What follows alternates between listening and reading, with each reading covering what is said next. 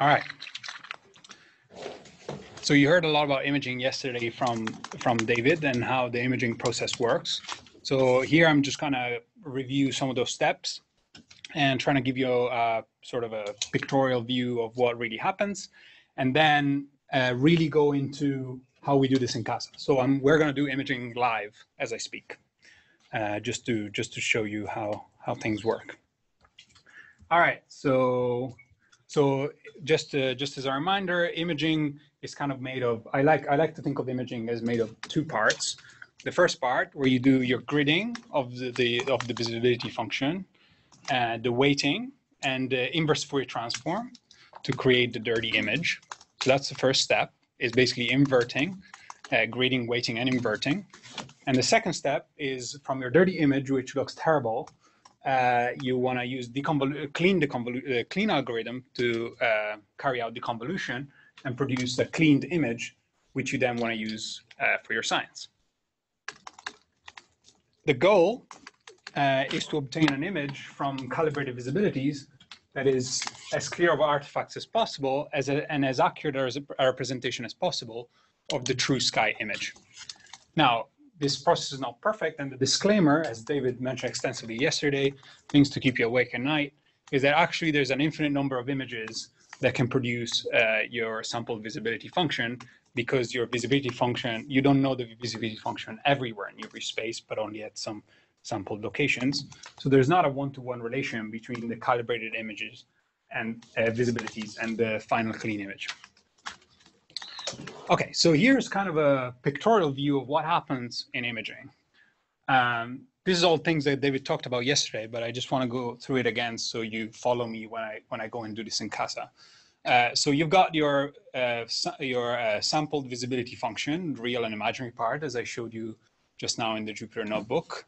What you're going to have to do, because of the fast Fourier transform, is you're going to want to grid this, and you want to weight this in whichever way you want, and you inverse Fourier transform it to obtain your dirty image. At the same time, you do the same for the UV coverage, and you inverse Fourier transform it to get the dirty beam. And as a reminder, the dirty image is the true image convolved by the dirty beam, gives you the dirty image, and the true visibility function multiplied by the sampling function gives you the sampled visibility function. So what do we do in cleaning? So this is the first part that I was mentioning, grading, weighting, and just doing an inverse Fourier transform. And the next step is the clean deconvolution. So you have something like this, which is an image with some side lobes that are very dirty and don't look very nice. And the first step is to we're going to draw masks around regions where we think the true signal is really coming from. Typically, these are the brightest regions in the image. And what clean is going to do, it's going to add a point source at a location corresponding to the brightest point within these masks. So say I draw a mask around this source, it's going to pick the brightest point, and it's going to add its brightness multiplied by a loop gain, gamma, which is typically 10%. So it's going to add 10% of its brightness in this image here, which is our model. And the model is always a point source, so it's just a single pixel, basically. Okay, so then what it's going to do is it's going to convolve this model by the dirty beam. So this doesn't look very dirty, but there are side lobes here that you can't see on the screen. And to obtain, so you convolve this by the dirty beam, and you obtained basically a dirty model, and you subtract the dirty model from the dirty image to obtain some residuals. Now this looks the same as that, but actually there's a lot less flux here where the maximum peak was. And at this point, when you look at the residual images, the residual image, and you ask yourself, does it look like noise? If the answer is no, which it is the case in this case, because there's clearly still some emission that is likely real, what you're going to do is you're going to repeat. So you go back here, and instead of taking the original dirty image, you take your residual image, and you do the same. You had another point source, you convolve it, and then subtract it. and then you look at the residual image again, and you keep doing it, you're going to basically remove flux from the image until your residual just looks like noise. When it looks like noise, you're basically done with the deconvolution. And what you do is you take your final model, which is made of a lot of these tiny white dots being our point sources. This is our final model after 7,800 iterations. So there can be a lot of iterations depending on how much flux you have. And we're going to convolve this model by the clean beam.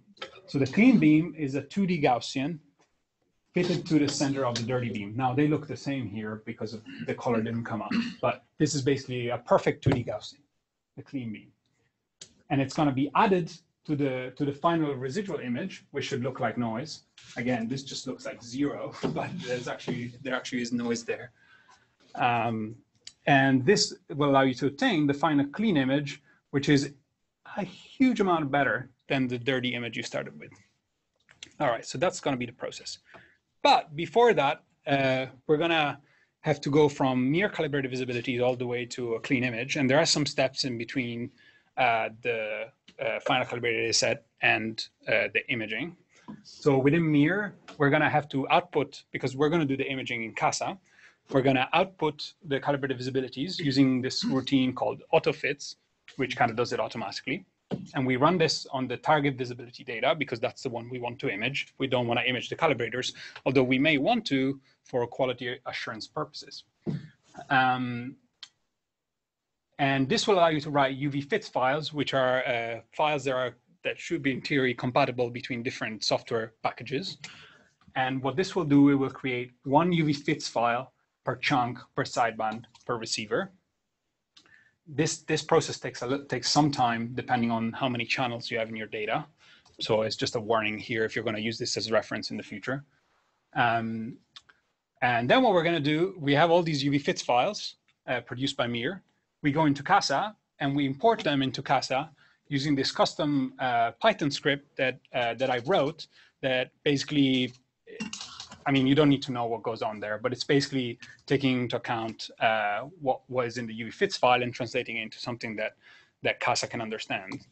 And what you're going to do is you're going to run this script on all of the UV fits files and then concatenate all the data in CASA together to obtain a single measurement set. So measurement sets are the fundamental CASA files, which contain your visibilities.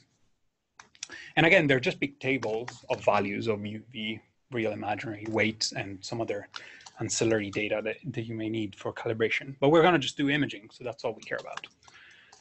And then we're going to inspect the data with a couple of tasks, namely list-obs and plot-ms. And we're going to do a little bit of the error recognition, if you like, that Cardo talked about yesterday. And okay, and we're going to flag some bad channels if needed.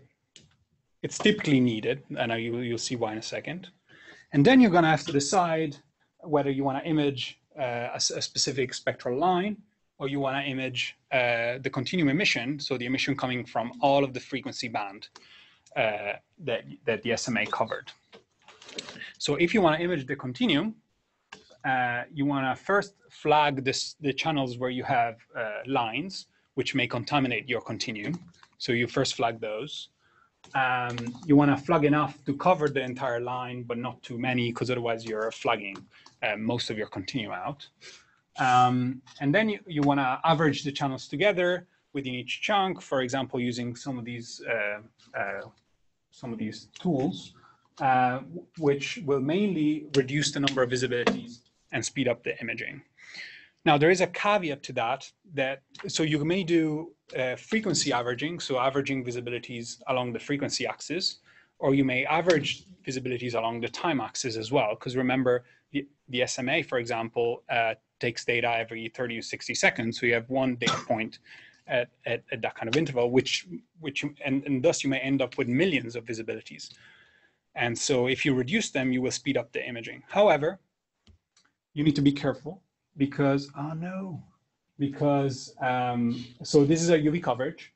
And remember, that didn't work, but basically you have tracks in UV space, and these tracks, for example, like these, those didn't come up, or for example, like these, represent different visibilities at different times, and tracks that are kind of parallel to one another radially represent different frequencies. And so what happens when you average is you basically average different locations in UV space, and this can lead to bandwidth and time smearing.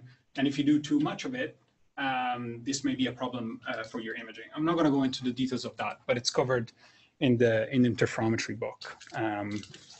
But for SMA data in compound configurations, typically you can average together all the channels in every single chunk. Okay, if you want to instead image the line, the first thing you want to do is subtract the continuum emission using channels away from the line, because you don't want your continuum to contaminate your line. And you can do this in visibility space using the UV consub CASA task. And all it does is basically the same as baselining for single dish observations. It basically fits a function to your continuum and subtracts it off to leave you just with the line emission.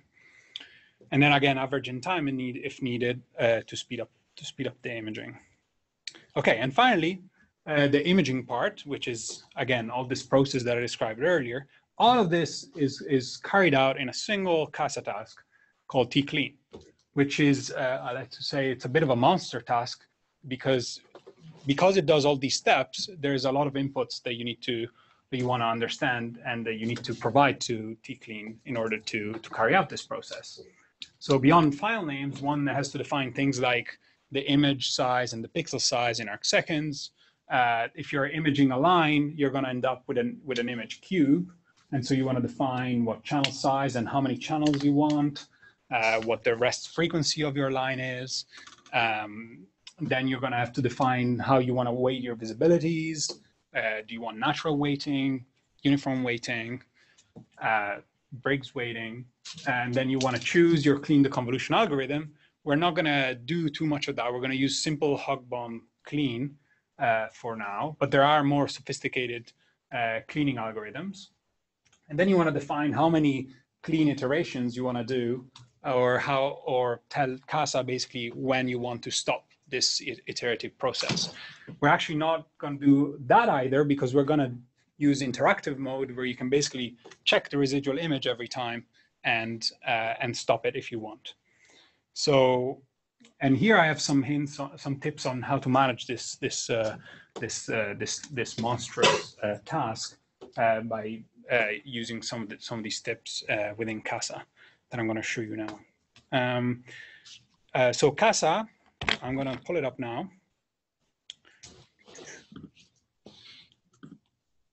So CASA is a software package that is built. What's going on here? That is built with Python, so you can basically carry out any of your Python. Let me change folder. All right. So I'm going to run CASA. I'm going to start CASA. Here you go. It's starting up in my terminal. And it runs IPython, so you can run any of your favorite Python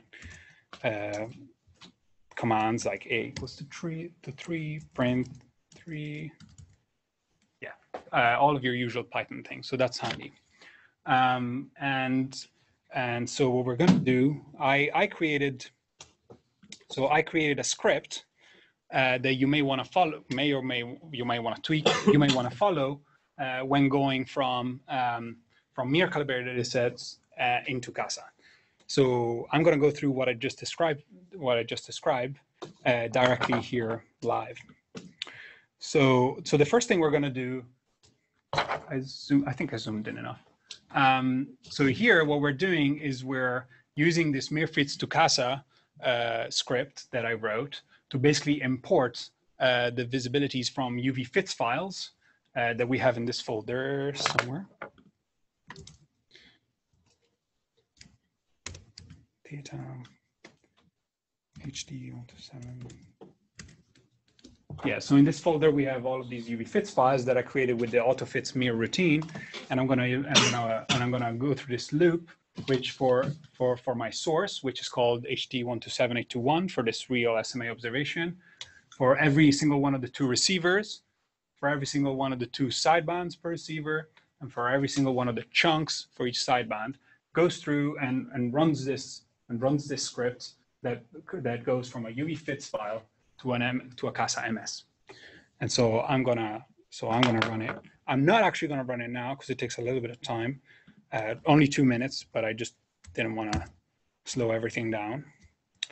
And okay. And so the next step is, I mean, you can check that the MSs were created. I didn't do it here, but I've already done this before. So you can see here that for every one of the UV fits files, you've created an MS file. And then what we're going to do is we're going to concatenate using the concat command. We're going to concatenate all of the visibilities from all of these MS files into a single MS file. And again, I'm not going to run that, because again, it takes like something like 2 minutes. Then I'm going to use the listobs command so the listobs command is really the first call for help within CASA. So here you go. Oh, what I didn't mention is that when you start up CASA, you get this log window, and this log, every time you run a command, it gives you basically a description of what is actually going on, and it's very useful for you to understand what is going on. So, all right. So in this listobs command, it basically gives you a full description of what kind of visibility data is in there. So in this case, it tells us the observer was me, the data is from the SMA, and here the first thing that it tells you is temporal information. So it tells you that this data was taken on 14th December and between these time ranges, these various time ranges, and this is the source that we observed at the time, so where we were pointing. This is how many visibilities there are in there, and other information such as what's the length of how long were we integrating for every integration, and what chunks and what spectral windows were used for that given time interval. And the second header information that you have here is the fields that were observed. In my case, because we exported from MIR only the target data, you only see my target here. But if you had exported the calibrators as well, you would see HT12821, 3C84, blah, blah, blah, all the calibrators that you had. And this is basically the array and declination of my source in the sky. And what else is interesting here? This is the spectral setup. So here it tells you what spectral setup your data was taken in. You have 8 spectral windows, which correspond to the 8 chunks of the SMA, 4 for each sideband, and the number of channels that are in each of those chunks. So in this case, I kept 2,048 channels for each of the chunks. And here it tells you the central frequency, tells you the frequency at the center of this chunk. So in this case, you see it was 230.544 gigahertz, 228.5 gigahertz. They're spaced by 2 gigahertz because that's just the way they're spaced for the SMA. And this is the width of a single channel in kilohertz. So it's, in this case, 1.1 megahertz. And yeah, so basically this is kind of to orient yourself within your data set. Then there's some sources, but you don't usually care about that. And here there's some information about the antennas, the antenna IDs, where they were in longitude and latitude, what diameter they had, and all that. So this is kind of how you find out what's in an MS file. You use this listobs command. Cool. Now, so then the first thing you want to do, as I said, you want to inspect the data and flag what you need to flag. Now, typically, when you do your calibration in MIR, okay, so let me rephrase this. So for the SMA, for every chunk, you typically want to remove the channels in frequency that are at the edge. And typically, you remove about 8% of the total number of channels at each edge. So basically, what we're doing here in CASA is we're going to flag those because we're not going to use them further in our analysis. And you can see if you if you plot the visibilities, you can actually see that these channels are more noisy and worse than the other channels. But because we know we're going to have to flag these anyway, because they're intrinsically bad, we know they're intrinsically bad, we're just going to go straight away and flag straight on and flag them. So we're going to flag about 130 channels out of a total of 2048. You may ask me, how do you know how many channels there are in a chunk? From listobs. We're going to flag 130 at each edge, and then we're going to execute the flagging using this flag data command.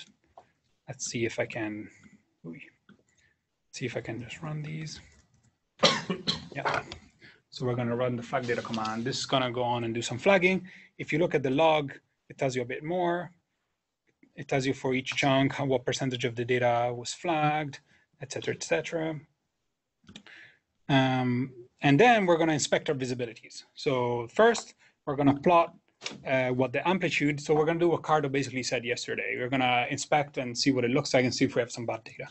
So first, we're going to plot amplitude versus channel. This is what's happening here using this plot MS task. So in CASA, the way you look at your visibilities is using this plot MS task.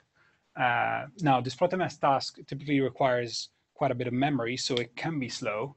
I did test this, and it did run in a reasonable amount of time. Here we go. Because you're loading something like 1 million points or even more, so it can take time. And so what we're going to plot here, as I said, is amplitude as a function of channel for every chunk of our SMA data. All right, almost there. And I also found that having zoom on slows this down. So here's what our amplitudes look like as a function of channel. You notice the data looks mostly good. You've got this this region of enhanced amplitudes, and I'm going to ask you if you can guess what this may be. Come on, any takers? A line. What kind of line? Atmospheric line? Yes, that's an atmospheric line.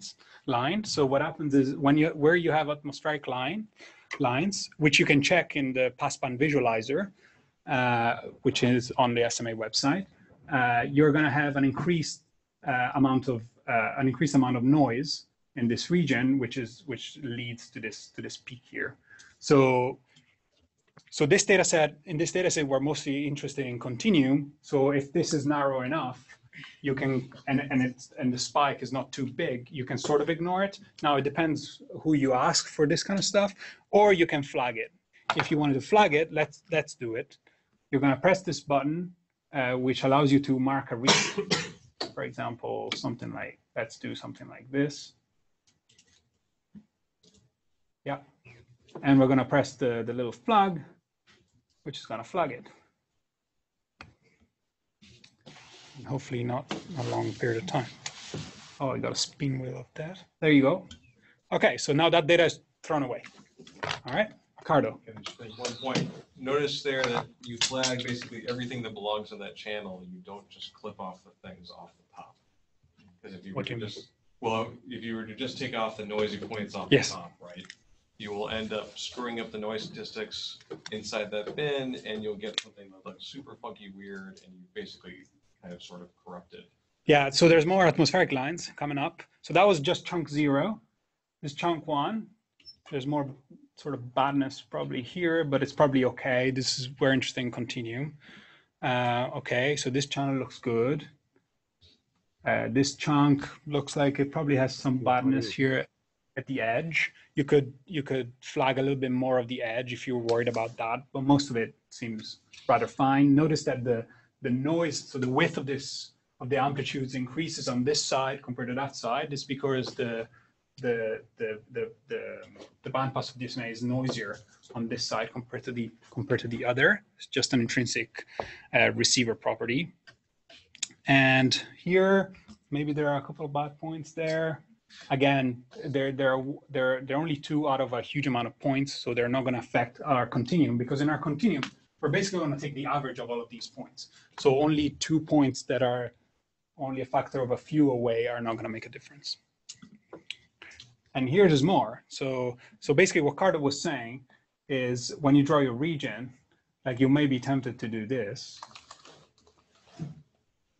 That's bad. You don't want to do that. You need to flag everything. All right, so I'm not going to flag it in this case, but this is just to give you an idea of the kind of error recognition that you may want to do. This is perfectly good, and this might have some badness at the edge. Okay, so we've inspected the data in amplitude as a function of channel. The other thing we can do is we can look at so we might want to do some preliminary UV analysis, which is what we did in the previous tutorial. So what we're going to show here is we're going to look at the real part of the visibility function as a function of UV distance and see if that looks like a Bessel function, and therefore we might have a ring, or I don't know, if it looks flat. Again, you can do this in plotms. I did it in a scripted way, but you can also do it here using this GUI. It's very simple and self-explanatory. So it's going to load the data again.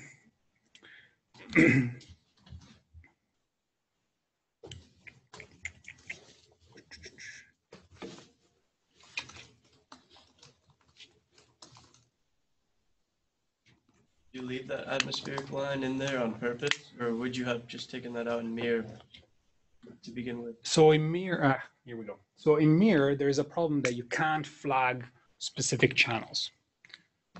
That's why I do it afterwards in CASA. So in mirror, you kind of flag just certain channels within the bandpass. It's just an issue with mirror, or it's just intrinsic to mirror. Okay, so here's the real part of the visibility function versus UV distance, and this is what it looks like. And it just looks like mostly noise. All right, so you may not be able to deduce very much from this. What you might, if you have a keen eye, you might see that the shortest baseline seems to be like an increasing trend in the real going to shorter UV distances. So I'm going to ask you, what does it mean if instead of having a flat noise, you have a decreasing function of UV distance in the real part of the visibilities? Any takers? All right, well, it just means that your source is likely to be resolved. Now, this is hard to tell because the data is very noisy, but if you look very carefully, you see that this is increasing. So there may be some resolved structure in the data. Okay, so there's nothing that looks particularly bad here. It's just noise, so we don't want to flag anything. Okay, so we're gonna go ahead with the continue. So there were no true lines in the data that we wanted to flag out. So lines that originate from your actual source that you're observing. So we don't need to do any of that flagging because there is no line emission from this source. So what we're going to do here is okay. So here I'm actually checking if there isn't any line emission. And the way you do that is instead of plotting amplitude as a function of channel, you want to plot the amplitude as a function of frequency. So you can tell if the CO line is there or not in the visibilities. But I'm not going to do it here because I know already that there is no line. But this is something you would do if you didn't know. Okay, and then what I'm going to do finally before imaging, the last step is I'm going to average in frequency. So I'm going to take all of those channels that you saw in the plot of amplitude versus channel and average them together because I'm interested in the continuum anyway. So I can just average them all together and then the imaging will go faster. So what this means is basically average 2048 channels in the first chunk together, average 2048 in the second chunk altogether, and so on and so forth for all of the 8 chunks. And so we're just going to run this, and then we're going to run this split command, which takes your old MS file and creates a new MS file with the data averaged together along the frequency axis. And so this is very quick, so let's try to do it. Oh, here we go. Didn't find something.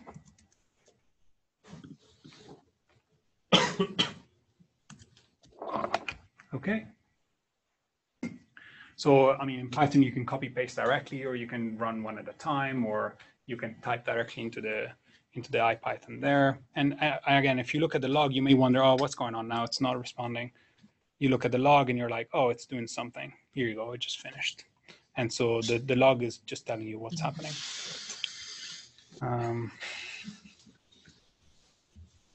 Okay, and so now we're going to run list stubs to check that everything went fine. There you go. And indeed, as you expect, now the number of channels in each chunk is simply 1 instead of 2048. So we've averaged everything together. So that worked. All right. So at this point, what you would do is, if you have more than one track on your source that you calibrate it all separately and you import it into CASA all separately, you would concatenate them all together if you want to make a combined image of all of your tracks together. Now, I'm not going to do that here, but I do have multiple tracks for this target. So I'm going to directly I've created that MS file of all the tracks together, and I'm just gonna use this for the imaging. Okay. Oh, and what I didn't say is with plot MS, you can also plot like your UV coverage. You can plot basically anything you want. Okay, so the first thing, okay, we're gonna go through some of the inputs. So what are we gonna input? We're gonna input an image name. So this is the name of our output images that our output images are gonna have. And this is the name of our input visibility data, which is just this variable that is just an address where the MS file is. So this is the input visibility data, and this is the name of the output image that we're going to create. And now we're going on to the imaging parameters. So interactive equals to true basically just basically every time one residual image is produced, it basically shows us what that residual image looks like. And we can modify the mask if we want, and we can decide how many more cycles of the convolution to go through and to update that residual image. So the number of iteration, here I put a very large number because anyway, we're using interacting modes, and this is not gonna matter. But I found that if you leave it as 1, CASA behaves a little strange. So I just leave it as a very large number. But actually, we're not gonna do that many iterations in the end. Then we're gonna choose a cell size. So the cell is basically the pixel size of your image, and an image size, which is the number of pixels that you have in your image. So how do you choose the pixel size? David explained yesterday how you do this formally. Typically, you want this to be a small fraction, less than a third of what you expect your clean beam to look like. So the inner core of the dirty beam to look like. So it's about a third of the full width half max of that core of the dirty beam. And generally, you know this in advance because you've asked for a specific configuration from the SMA to achieve a certain resolution, or you can calculate it, as David explained yesterday, from the maximum UV distance that you have in your data. And then the image size, typically you want about the size or twice the size of the primary beam. And this is in number of pixels. So 512 pixels, or about 0.1 arcseconds, makes an image that is 51 arcsecond in width. 51 arcsecond width. And what is say? Oh, this is better if it's a power of 2 because it makes the fast Fourier transform more efficient. So if you can make this a power of 2, is better. And then the weighting function, which we just choose to be the natural weighting function. You can choose it to be uniform if you want higher resolution but lower sensitivity. But for now, we're going to go for maximum sensitivity and worst resolution. And if you choose a weighting function that is the Briggs weighting function, you're going to have to define this robust parameter. Again, this is something that David covered yesterday, so I'm not going to go back into the details. And again, if you want a UV taper, again, something that David covered, you can include it here in arcseconds. And so, by the way, all of this information about what different inputs mean, you can get it from CASA itself by doing help tclean. Okay, let's blow it up. So help tclean tells you like, oh, this is the huge amount of parameters that you can have in a tclean call. And so if you go down, you can find an explanation for all the input parameters. What I find very useful, and maybe not everyone knows, is you can search, if you only care about your weighting parameter, what it could be, you can do a search here by doing / weighting, then enter, and it will go to the next instance that weighting is being set there. And then if you do Command N, I believe, nope, Command G, no, or Control N, no, Control G, no, I don't remember which one it is, but you can basically make it go to the next one. Nope. I don't know, it doesn't work. I never do this on my Mac actually. I typically do it on my Linux machines in work. But anyway, so there's a way to go to the next one. Okay, so that's just a brief interval there. And then here in the spec mode parameter, we're going to tell it that we want multi-frequency synthesis, which is just the selection you want for if you're doing continuum imaging.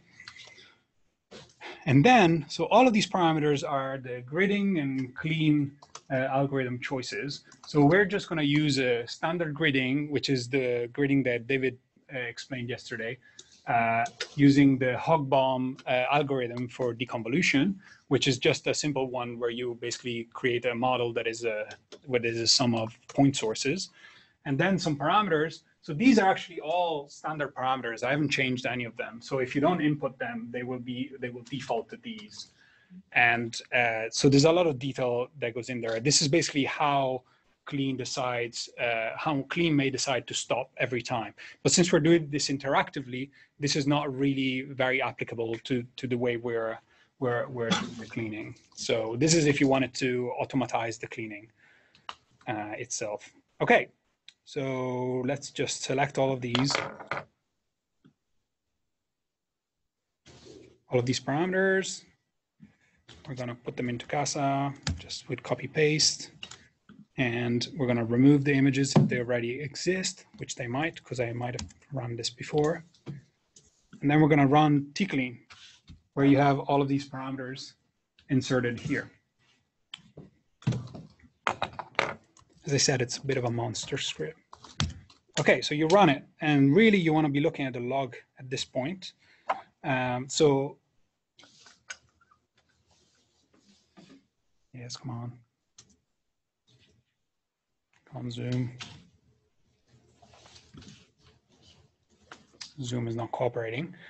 Oh, I know why it's not cooperating, because there's a bar that is completing here, so it's probably updating every time. So basically, the first step that is happening is it gridded the visibilities.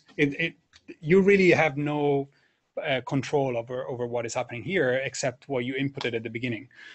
So it's grading the visibilities, it's weighting them, and it's doing the first inverse Fourier transform to create the dirty image.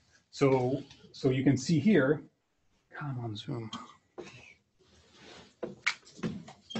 So these are just all the inputs that we put in. It's just printing them up, print them again, and okay, come on.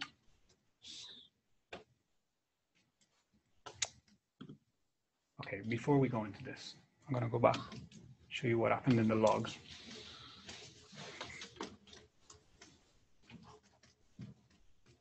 Luca, you already average everything into a single channel, per chunk.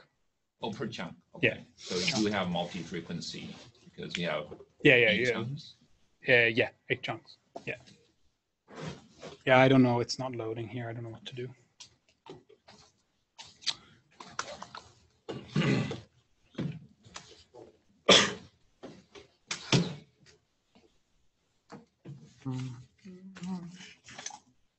Okay, basically it's saying here, make VSF. So it's creating, so it's Fourier transform. Oh, here we go. It's Fourier transforming and creating the dirty beam. And it's telling us that the theoretical sensitivity that you expect from the image is this much in density per beam, and that's just calculated from the sigmas or the weights in the visibilities. And then it's telling you that the core of the dirty beam would be about 4.3 by 3.6 arc seconds for this observation. And at a position angle, because it's a 2D Gaussian, so it has a position angle of 15 degrees. And okay, and then it gives us some information about the image, maybe.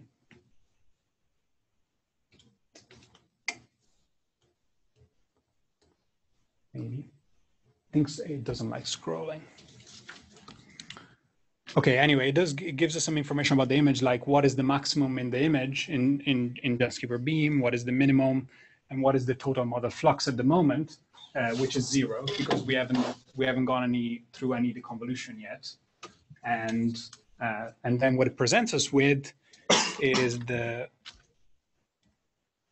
did that go?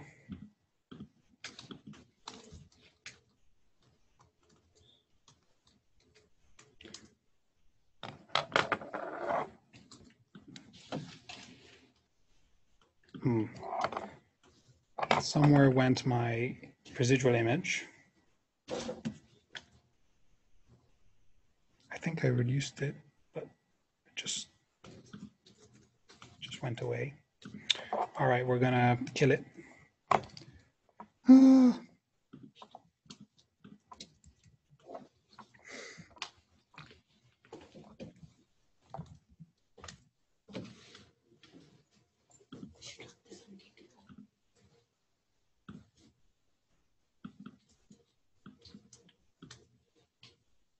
Sorry about that.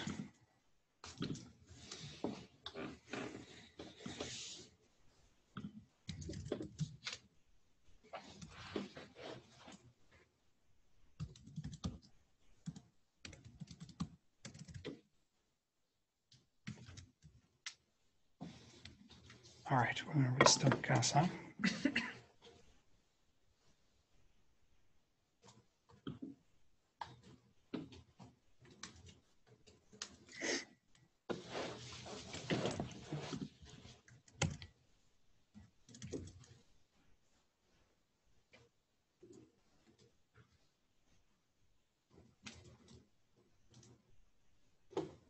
Okay, all right, I think we're back. And then we rerun tclean.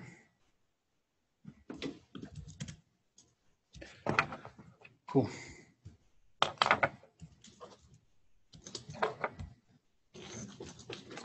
Okay, so it's rerunning, and it should present us with the residual image. So if we go back to what I said in the keynote, so we've done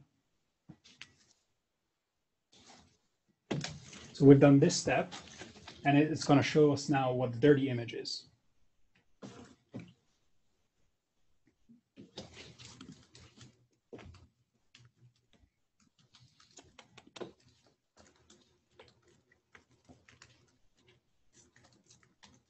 And once we have the dirty image, what we're going to do is we're going to see what our morphology of our emission may look like. And we're going to decide how to draw some masks around where we believe true emission to be located.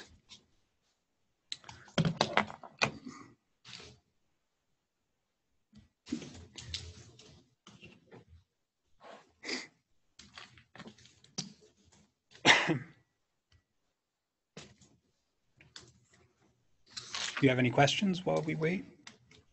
Feel free. Yeah. Does this work consistently or smoother on your Linux?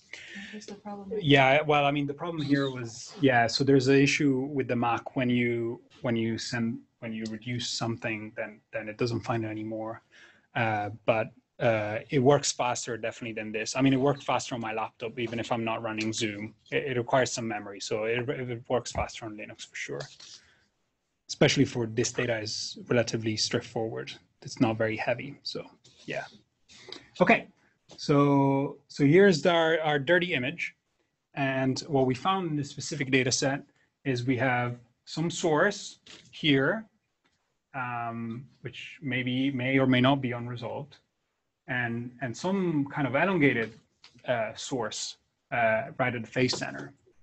And so the objective of this program was to image a belt around this nearby star that is located here at the center of the image. And indeed, what we see here is an elongated emission that is resembling a belt that is observed not face on like a ring, as we said earlier, but more like edge on. So that's what that is. And this is some emission that we didn't expect from probably a background galaxy. So, okay, so how do we clean here? We draw some masks. So clean has some drawing tools, like a circle here, or like a regular shape there. We're gonna try and use both. So we draw a circle around here. Let's see, something like that, covering your emission, and you double click to create your mask. And then you want to draw a region around this because we believe there's some emission there as well.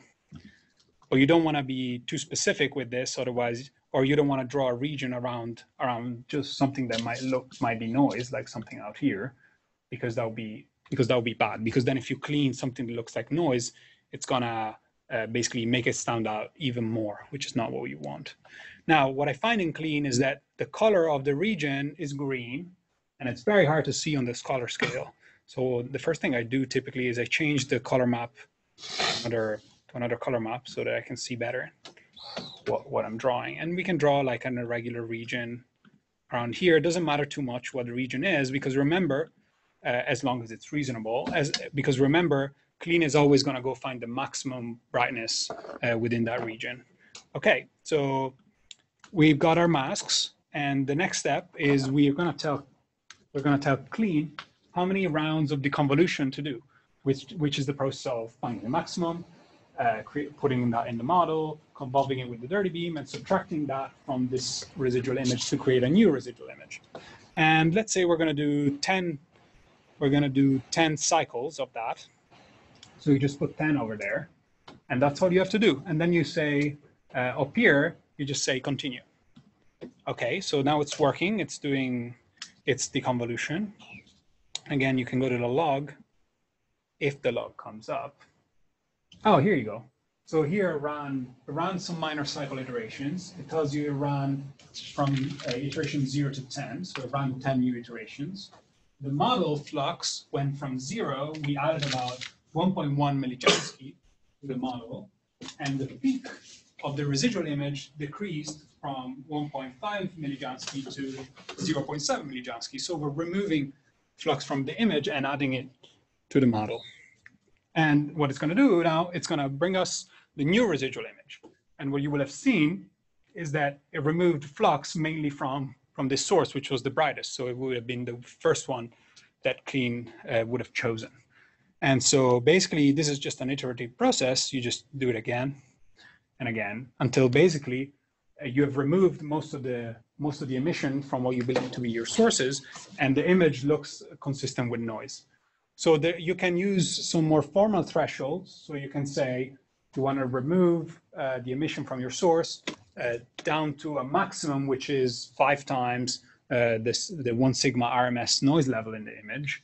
Or you can kind of do it by eye, and you can see sort of all of the noise around, and when the colors, I'm doing it very empirically here, when the colors look kind of similar to the noise around, you might decide to stop. So here might be already a good time to stop, but let's go a little bit deeper. It doesn't matter too much if you go too deep, because clean should converge, at least theoretically. But we're going to do another round, and then that should be good enough. So yeah, so clean is working, and it's going to bring us back the new residual image. And if you look at the log now again, it's going to tell you again it did the first 10, and then it did another 10, and the model's flux increased, and the peak decreased, and then it did another 10. And then here we're left with something like this, which looks like if you just saw this to begin with in the dirty image, you might have judged that this image is just noise and there's nothing there. So that just looks like noise, and so we'll leave it at that. And so we stop it. We just press the big X at the top. All right, so our deconvolution is done. And what clean And what clean has done in this last second, Zoom cooperates. In this last second, what clean did, it took our final model, convolved it with the clean beam, added the residual image that we saw at the very end, and produced a clean image that we're now going to look at within CASA using the viewer command. All right, so continue. All right, so it created, as you can see, clean created several files. It created one file containing your final image, the .image file. It created a .mask file, which contains your masks. So I'm going to show you all of these. So let's look at the mask. So these are the masks that I drew. Note that in interactive cleaning, you can change your masks as you go from iteration to iteration, and you see some different region of your source popping out. You can change the shape, you can remove them and change the shape of these masks. But what's going to be stored here is only the mask as it was in your very final step. And then you can look at what your model was, and your model is just going to look like, oh, you can't see it. Oh, you can. Point source, point source, point source. So that's your model. You can see it's not a very good model, but the image is noisy enough that this may be what the model really is. I mean, I have some a priori information that there is a belt at that location, so I can interpret that as an edge-on belt. But if you didn't have that prior information, that could be just two galaxies and another galaxy here. Okay, so that's my model. So .pb is the primary beam. So it tells you the response of a single antenna. So the response is 100% or 1. So if I move the cursor to the center, so at the center you have something like 1 for the primary beam. And then it goes down to 50% towards the edge of the image. Then you have your .psf file, which is the dirty beam. This is your beautifully dirty beam.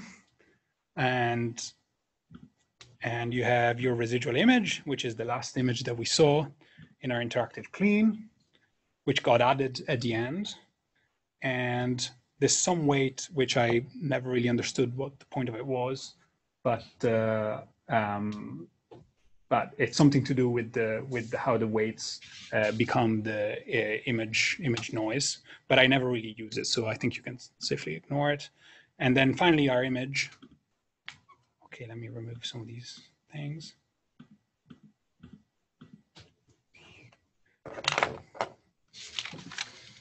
Okay. All right. So this is our image. So you can see now that now this is a not very high signal to noise detections that you have here and here, but you can see that the signal to noise became much higher compared to the dirty image. So the background is now darker because it's lower, because as Mark said, not as Mark said, that was self-calibration. So basically what we did is we took emission that used to be in the dirty beam lobes and we put it right where it belonged to. So you have a much cleaner image. Now this is still very noisy, but that's just the noise of the observations. So okay, so I'm out of time. So because I don't have time to go through it, but I do have in this script, which again I will make available to you, I also have a description of line imaging that you can go through to image lines. And now I don't have time to go through it now, but we'll go through it tomorrow in your real data set analysis, if you have a line. So with that, thank you very much for your attention, and let me.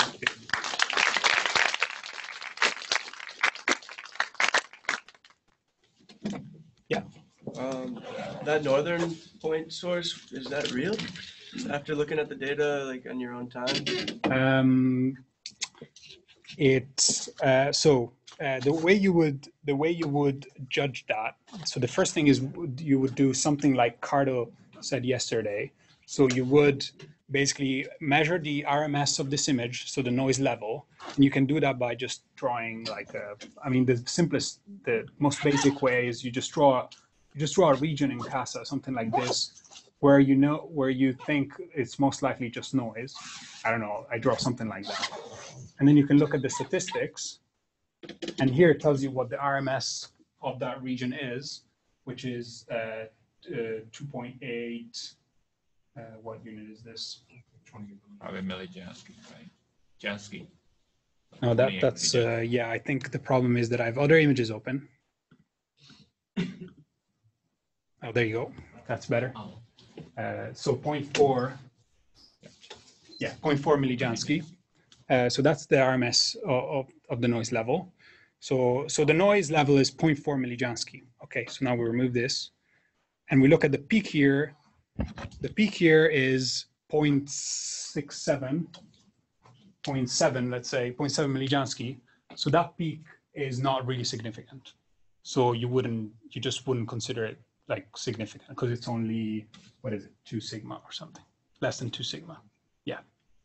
So what would be significant, like 3 or 4 sigma? Hmm? What would be significant if it's? I mean, this opens a whole can of worms. Yeah. I'm not gonna go into now. It's really up to you. I think you can report whatever you want in your paper, but as long as you say it's 3 sigma or 4 sigma, then it's up to the referee to decide whether it's significant or not. Yeah. So, but my question is, what if you make mistakes when you choose the mask? So if you have masked that source, would you have enhanced the flux density there? And then how biased are the images depending on the mask you choose? And if we all create this image, yeah, so they're definitely, we get the same thing. Yeah, so they're definitely biased. As David said yesterday, I mean, there is some bias in this process. It's important that you have some a priori information of what you're doing when you do interferometry, or? No, you can also not draw a mask at all if you like. So if you have very complex emission like everywhere and you don't know where, so there are some cases in which you just don't know where to start, then you would just try to be as unbiased as possible, and you just let clean choose the next peak and go from there, as long as that doesn't look like just noise. But sometimes it's very hard. Sometimes you're looking at a complex cloud where you just have like significant emission everywhere. You can't even tell if it's noise or if it's emission. You can compare, as Mark was saying, you can compare the RMS of the image to the theoretical noise that you would have expected from your observation. To see if that is just noise or if it's just complex emission. But sometimes you just cannot do it. David? Just say sometimes you want to make a different image with a different weighting scheme that has different point source characteristics. When you have something complicated, sometimes if you change the dirty beam shape, you have a better sense of what's real. Yeah, but yeah, sometimes it's intrinsically hard. But yeah, but you're not biasing your flux up or anything. I think. I mean, maybe you are at some level, but I don't think you are. Yeah. So I would just say all these things, I mean, imaging and deconvolution especially tend to be semi-iterative processes. And I'll talk about this more later this afternoon, but you always want to kind of check your images, check your results.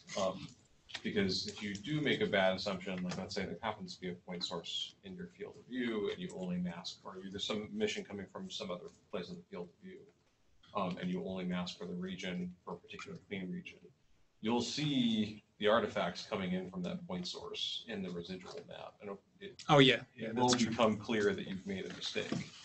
But it does take a little bit of getting used to looking at these maps and saying, is there anything that looks weird?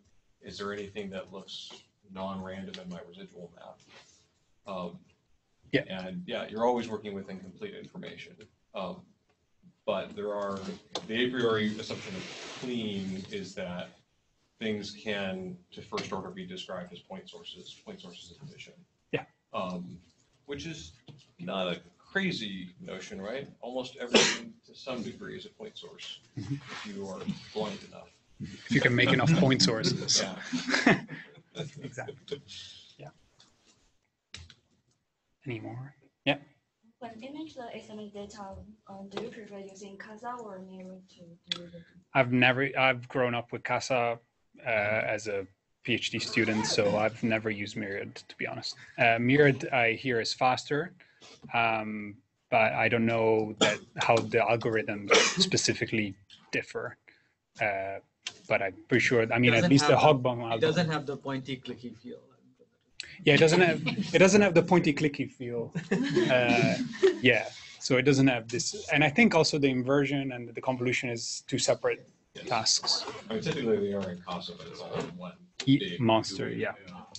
Yeah. They both, underneath the hood, they both do very similar things. So if you're only imaging a single field of view, they tend to have actually very similar issues. Yeah, we've done some tests actually with SMA data with Myriad, imaging with Myriad and CASA, and it looks very similar with the simplest Hog-Bomb deconvolution. I don't know if Myriad has more complex multi-scale cleaning and things like that. It doesn't, but it allows you to do lots and lots of different interesting things that may or may not be kosher. So it will give you enough, what's the expression, enough rope to hang yourself with. Yeah, Myriad has switches and bells and whistles that will let you do really crazy things that make no sense. Because one researcher who was working on Myriad decided it would be really cool to have a switch that did X with their product. So yeah, so I mean, different people have different preferences.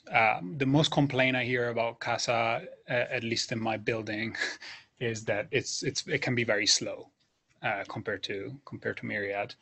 we kind of Yeah.